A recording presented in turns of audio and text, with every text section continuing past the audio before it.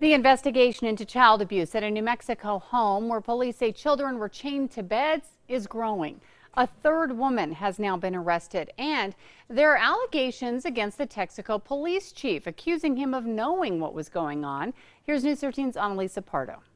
Well, after police arrested a couple in August for child abuse, more people started coming forward about that abuse, and that led to the arrest of Laura Melanson. I can't even imagine what's going on. What the heck? What about this? You want that? Backed up sewage, no running water, and chains kids living at a Texico residence admitted were used to keep them in their beds led to the arrest of couple Jamie Cushman and Jamie Senna. All 6 kids living with them, ages 5 to 16, were removed from their home after a July visit from state police and CYFD when these scenes were captured. Hey, I need you to calm down. I can't. You're taking my kids. But I need you to Come here, Bubba. Now a third woman is charged, facing 5 felonies related to child abuse. Police arrested Laura Melanson after people came forward saying Melanson also abused kids while dating Cushman back in 2016.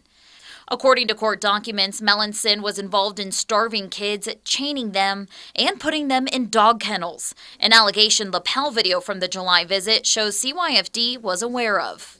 They used to keep them in dog cages. We've taken these kids away before for being in dog cages.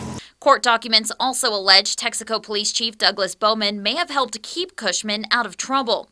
Witnesses claim Chief Bowman saw the dog cages at Cushman's house but didn't do anything about it, and would also give her a heads up if CYFD was coming for a visit. Come on, let's go get some shoes. It's okay, Bubba. But I need you to get them some clothes and some shoes. Bowman has not responded to KRQE's request for comment, but in an interview with state police, he says he is not friends with Cushman and only visited the Texico home with CYFD.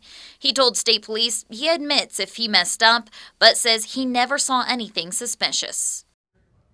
Melanson is out on bond. She is scheduled to be back in court tomorrow. Back to you. Okay, thanks, Annalisa. Now, the kids living at the home were a neighbor, Senna's children, Cushman's niece and nephew, whom she'd been granted guardianship of, and a boy from Texas, who she was granted guardianship of 8 years earlier. His relation to Cushman, if any, has not been revealed. As you heard in the video, CYFD mentioned they'd removed the kids before. So why were they returned to the home? CYFD will not comment, citing privacy rights. The children were removed, we know, again in July and have not been returned to the home.